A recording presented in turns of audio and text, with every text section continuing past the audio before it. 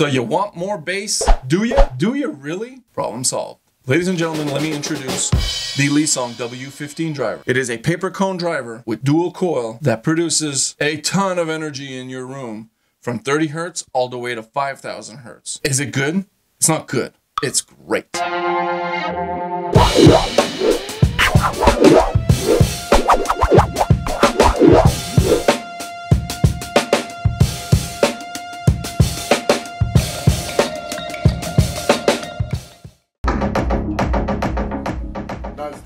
Not that remote. I'm just saying that I cannot get this at my home. No. I would play this with all my speakers. Not the same, man. Oh yeah, that level of That is, that W15, the man. beat. So I was going to talk about 3 scenarios where I use the W15s, but video is going to be too long. I'm just going to talk about 2 scenarios. The first scenario with the F15, I'm using them from 30 hertz to 90 hertz. And listen to this.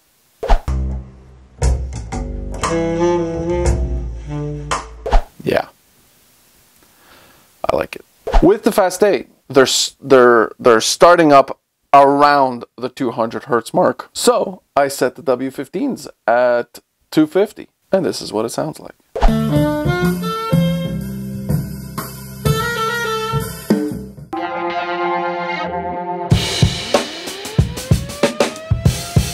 Well, I tried some of my old plate amplifiers that I had, but these are Class AB plate amplifiers, so they're not Class D plate amps. Ripped them right out of old subwoofers. Why not? Figured I'd try them. This could be because this plate amp is a little bit not great, but when I use this plate amp and I use the line level, the speaker level in, because I prefer the sound signature usually than using the LFE connections. I found that it made the W15s a little bit boomy and sluggish.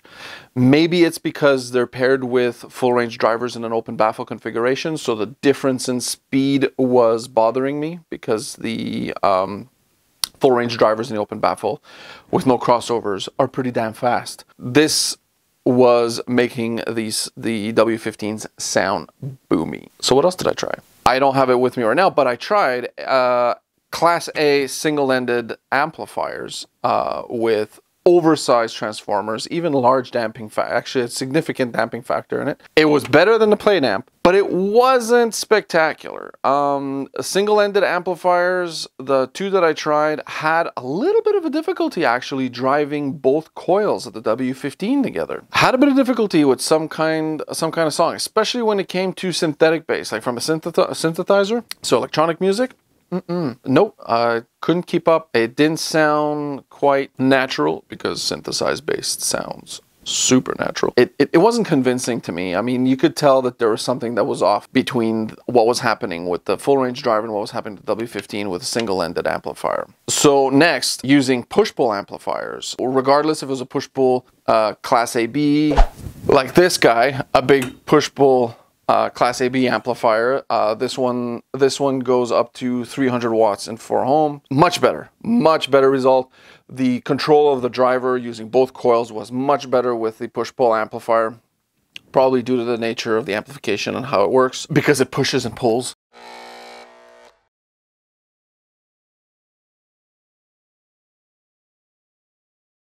So the W15 driver just, to me, seemed to have a lot more resolution. I could much more easily determine what instrument was providing what kind of bass, whether there was a mix between a grand piano, a stand-up bass, a cello, bass guitar. It was much easier to determine where that bass was coming from. Was it from the grand piano? Was it at that moment? Was it from the stand-up bass?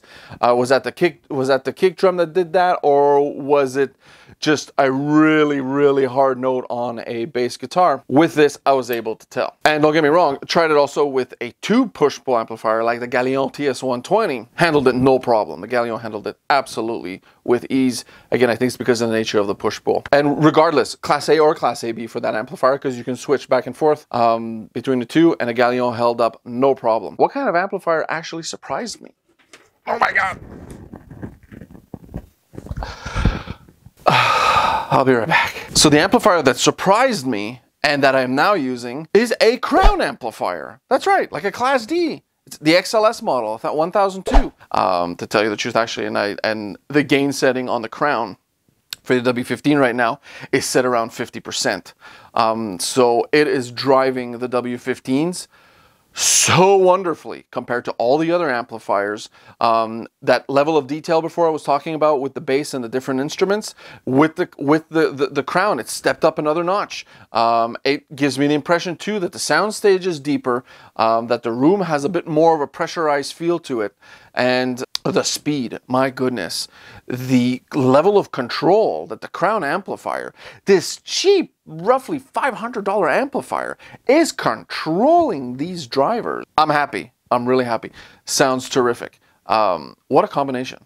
Really, really good. So, with the F15 set up this way, it's fast. The bass is textured. You can easily tell the difference between the bass instruments that are playing.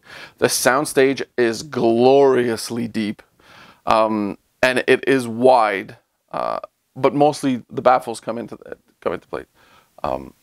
So using it from 30 hertz to 90 hertz, it's just beautiful, and it marries really well with the F15.